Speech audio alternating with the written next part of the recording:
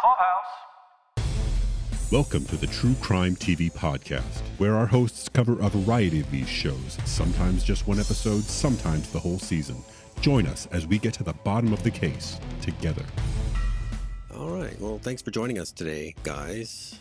I've already watched the whole thing, and I was super impressed. Very moody and atmospheric to watch. And I'm actually in Texas, so that was a story I had not heard yet. What about Candy's story? In a world where true crime seems to be bubbling to the top of what people want to consume, both in nonfiction and fictional formats. What about her story rose to the top of all the craziness, all of the Florida Man, et cetera, type stories that are out there to choose from? What interested you guys? When Nick initially spoke to me about this story, I had never heard it either, which was very strange because I'm a huge true crime fan, and it just seemed very odd that this one sort of got past me. But when we started first talking about it, the thing that was really appealing to me was just the exploration of female rage that just comes out of stifling repression and control that these women experience. They were fed prescription when they were kids. You get married, you have the kids, you have the nice house, and then you're happy. And there's no reason to complain otherwise. There's nothing more to look for. And if you weren't happy, it was your fault. So we started talking about it in 2019.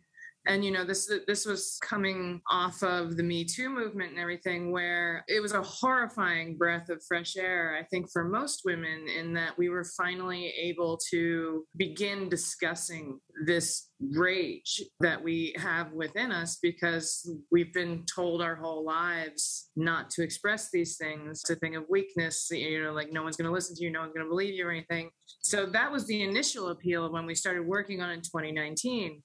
Cut to 2020, and now we're in a world of lockdowns and everything. And Nick and I were saying, okay, now this story feels more universal, because now I think everyone can relate to a feeling of having so much expectation put on you, and do this for the betterment of society, do this for the betterment of yourself. And of course we're going to do that. Of course we're going to do that. But just ask me one more thing, and I swear to God, I think everyone can identify with being pushed to a point, and hopefully the majority of people can weather through it. Hopefully. Don't pick up an axe. So I first heard about this story, read about it about 20 years ago, and it stuck with me over the years. It's obviously resonant in all the ways that Robin describes. It also stuck with me because it speaks to the idea that deep within inside all of us, there is something that, if unleashed, could be monstrous. It asks some questions about who we are that I think are hard to dismiss and hard to grapple with. And that's what makes a true story worth dramatizing. Did you, as a creative team, did you have access to anybody from the actual events, from the source material? Did you get to interview anybody from the original cast of characters? We did, actually. We had very long conversations and a lot of interaction with Jim Atkinson, who, with his partner, John Bloom, was reporting on the story the entire time as it was happening. And both of them did spend a substantial amount of time with all of the players involved, with Candy and Alan and Pat. So these guys knew them intimately. Other than that, we spoke at great length to Robert Yudishin, who was one of Candy's lawyers. Don Crowder is no longer with us. And we also spoke to Steve Deffabaugh, who goes by Diffie in the show. That was a hoot. But it was just really interesting to speak to these people who, 41 now, almost years later, are still very It's an ominous number. In their feelings. Yeah, I mean, I didn't even do this math. I read somewhere online that, like, it's the 41st anniversary coming up, which 41 is a very loaded number in our candy world. Yes, for sure. And as Robin says, it's really interesting to have Yudishin and Steve Deffabaugh talking to the writer's room, because they come at the case from different sides and they still really believe the different stories. You know, as Robin often said in the writer's room, the show is about perspectives. We only have the perspective of one of the two people who was in that fight. Mm-hmm. And so which version can you believe? We went back and forth so much. And also we had access to a vast amount of trial transcripts and documents from the case. And Jim and John are producers on the show as well. So people who were there at the time during the trial and immediately afterward were available to us in conversation with the writers. I know you guys were at the writing room, but you're also the showrunner and the creator. So I bet you had some input into the overall aesthetics and the look of the show that you were aiming for. It's interesting. Like I was just thinking how some shows, say like a Stranger Things, aims for like a nostalgic look at all the bright colors of the 80s, whereas you're at the late 70s and your palette is very muted and muddy. Your cinematographer used a lot of shallow depth of field, especially on the characters. So the background colors were all very just mushed together, and that mush was brown. But just by looking at it, you're not looking at the 90s, you're not looking at the mid 80s, you're looking at this exact moment in time. That's the irony of this specific time period and the sort of quote unquote town that this took place in. Late 70s, early 80s, that was my childhood. And one of the first things I said to Nick when we started working on this was just like, I grew up in this town. It was called Kingsville, Maryland, but it's this town. It's a town that sprung up out of nowhere with these young couples who were leaving the cities to populate the suburbs. And so you have these small towns where all the houses look remarkably the same, except, if you have a little bit more money. But like you look at the Gore house, we shot in Atlanta. But like, it looks like houses in Maryland. It looks like houses in Texas. It looks, because at that specific time period, we were just all building the same houses. There was a comfort in conformity, and it goes along to what we were talking about earlier, this like prescription for happiness. Like, oh, I need to get that house. Check. White picket fence. Check. Yeah, exactly. And so like, it was actually like pretty easy to find the locations that we needed because it was so cookie cutter at the time. And we also just had such an incredible group of collaborators and our department heads, and our DP, Simon Dennis, and our production designer, Jamie McCall, who all worked to create this world because we wanted to convey a world where it was open but stifling. Wide open spaces, and yet the sort of claustrophobia in there, the sort of mundanity and repetition and dullness of this life without it being beige and uninteresting to look at, and I think they did an absolutely wonderful job of that.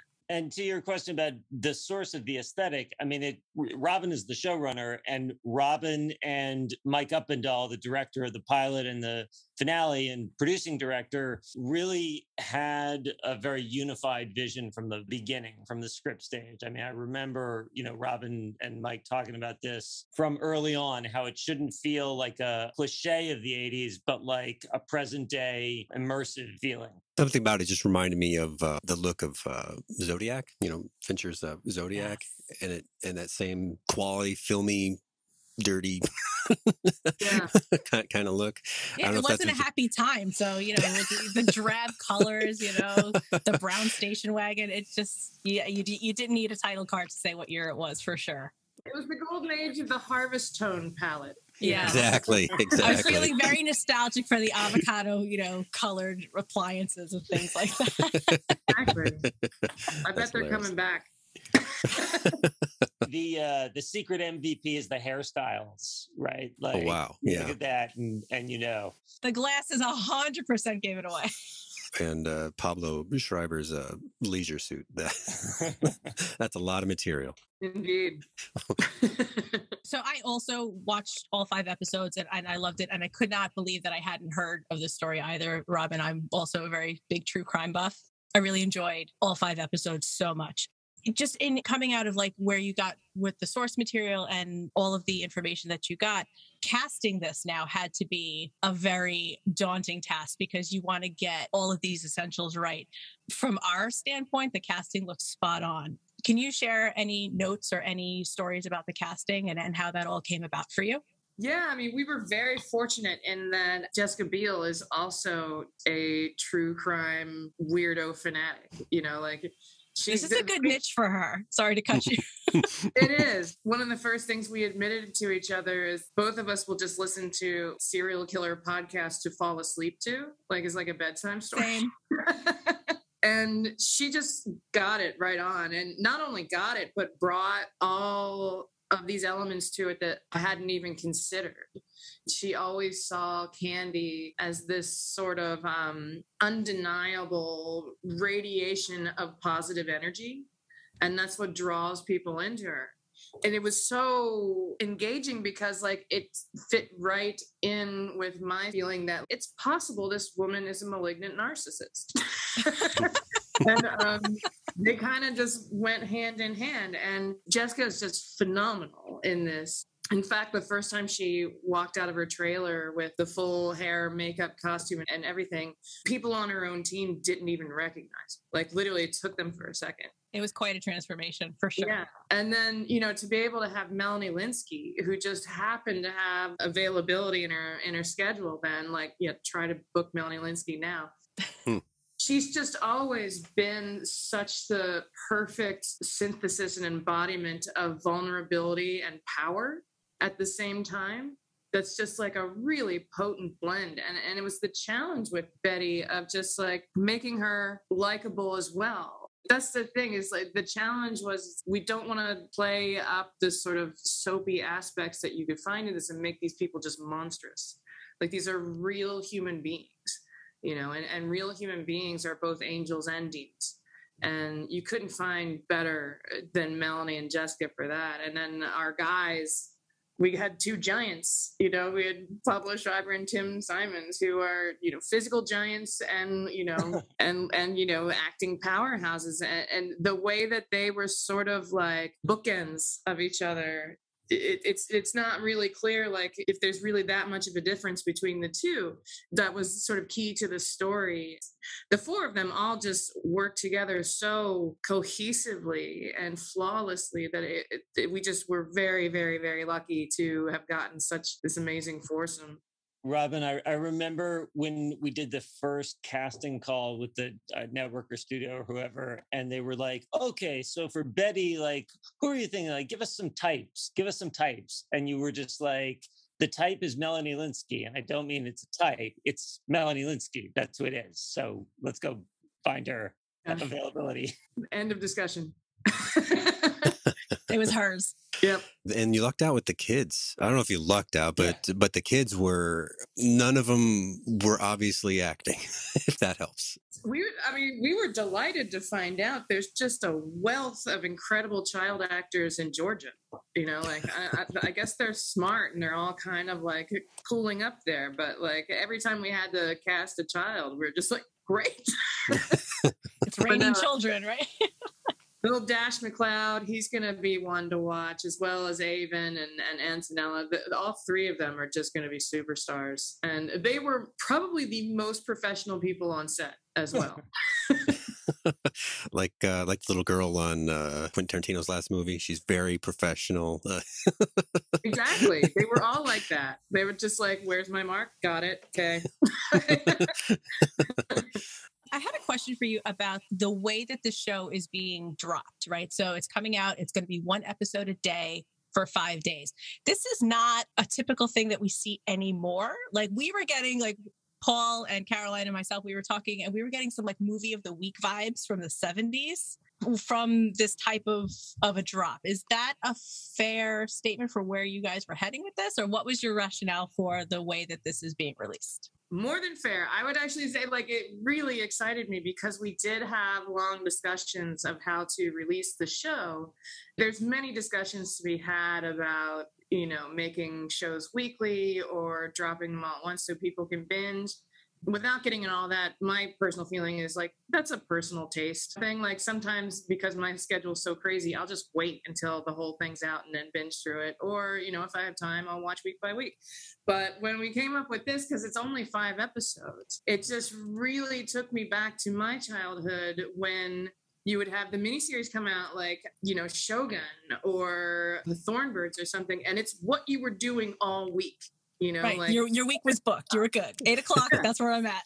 All week. That's what we're doing. And every year, like it was either Thornbirds or Shogun. And we're just like, okay, like this is what we're doing every night this week. Roots, right? Yeah. But it's also just, there's a little bit of maybe fun is not the right word dealing with this subject matter. But the fact that we premiere on Monday, May 9th means our finale happens on Friday the 13th. Nice. Which is just a gruesome coincidence. Yep. I know. Whenever you talk about true crime, you have to kind of preface it by saying, I promise you I'm not a psychopath. I just enjoy this because it's controlled, scared. Your fear is controlled. Hopefully if you do it right, you're feeding people's sort of natural desire for these horrifying stories, because hopefully you discuss an issue at the end of the day. You have something that's brought to light, like Candy. It was important to us to sort of remind people that always try to impeach every opinion. Really think about what you're taking as truth. To me, good television or good storytelling in general is when you want to and need to discuss it with someone afterwards to make sure that what you understood was correct, because maybe it's not. And we had very spirited arguments in the writers' room among and different points of view among the writers, whether we believe Candy's story. It was a small writers' room. We had Brett Johnson, who co-created Escape at Dannemora, and Dave Matthews and Elise Brown. And all of us would be arguing over, do we believe Candy? What should the verdict have been? And sometimes our opinions would change day to day. And we hope that the audience experiences some of that too. As an audience member, are at times sympathetic with what she's going through, despite you have laced in bits of the trial, so you kind of know where this is going to go, even if you didn't cheat and Google it. She's not completely monstrous. So, Nick, I'm looking at your IMDb here, and one of my favorite shows from lockdown is one of your shows, Brand New Cherry Flavor, which was not anything like this. Although it did premiere on Friday the 13th. Oh, there you go. So what draws you to this darker side of human nature? What brought you from a very supernaturally fantastic subject back to earth with Candy?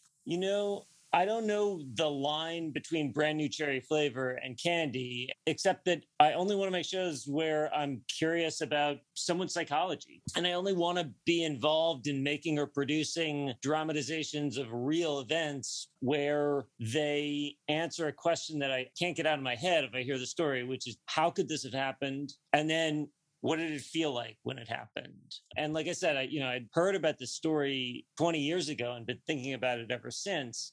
And Robin and I have worked together in the past. We met, like 9 or 10 years ago. And at a certain point, I just, we would share stories. And I thought, oh my God, as Robin later described it, it's like Mad Men with an axe murder. I don't know any better dramatic or character writer than Robin. So I thought this would be a fantastic way to tell this story. And also, when we met on a job, it was one of my first jobs in TV, Robin was really a mentor to me and gave me some advice, which is that, the best situation you can be in this industry is working with your friends on stories that you love. So I had a chance to do that here with her. But yeah, we were developing Candy while Brand New Cherry Flavor was going on. And I really like to be able to move between worlds. And there is a overlap between the horror genre and the true crime genre, certainly for stories like this, where there is a sense of dread, along with all of the humor and humanity that's in there too. I have a controversial question because, Nick, you touched on it a little bit before. Do you agree with the jury's verdict in Candy's case? I don't. However, we could spend another 40 minutes talking about all this, both Robin and I. I feel that Candy's story, the version that she told, is probably mostly true. I basically believe her. I still think she should have been convicted, because you can't chop people up with axes because you got triggered because they said shh to you. Because I believe and empathize with Candy, but I also think she should have been convicted.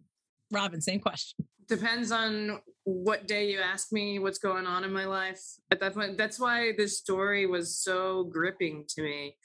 Literally, there's times where I can tap into the emotions of both of these women in their extremities. I had a meeting on another project where like a producer said something to me that sounded exactly like one of these nasty things that someone had said to me before. And I was like, if we weren't on Zoom, I would have slammed his head in the table 41 times and not broken a sweat. No problem.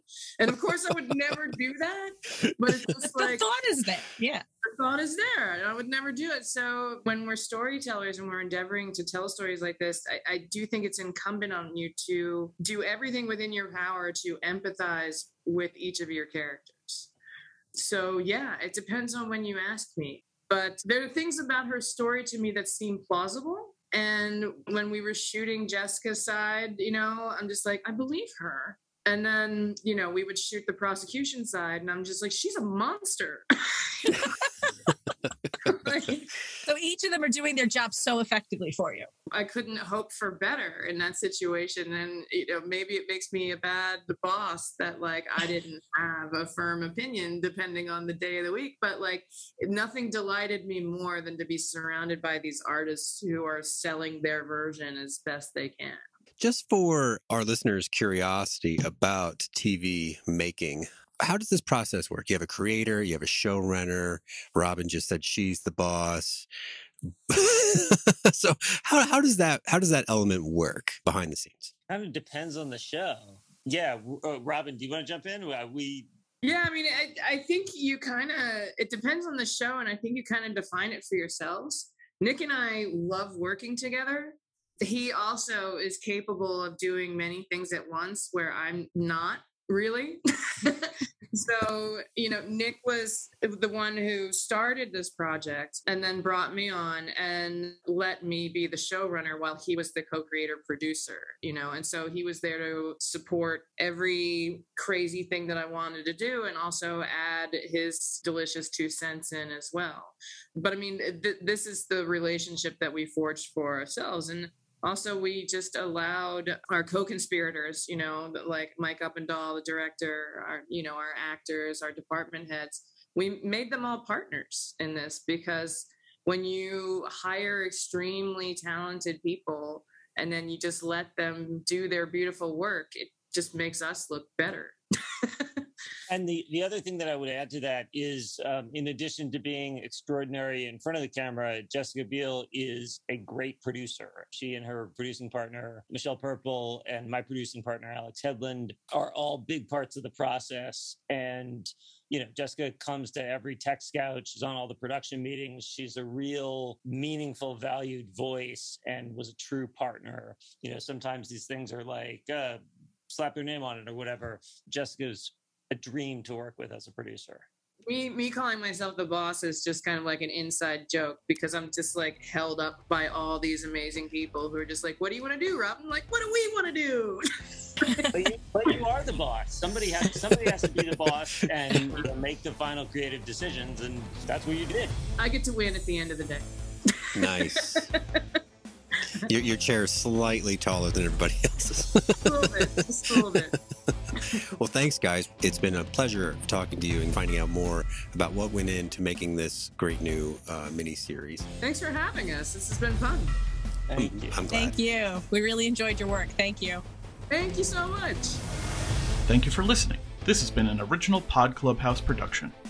Pod Clubhouse is a podcast network dedicated to encouraging collaboration among podcasters and friends to bring a fresh voice and diverse perspective on a wide array of content. Please visit and leave a comment for us at podclubhouse.com. Rate, review, and subscribe to our podcast feeds on Apple Podcasts. Follow us on Twitter, Instagram, and Facebook. You can find us at Pod Clubhouse. Our DMs are always open, and we'd love to hear from you. Pod Clubhouse.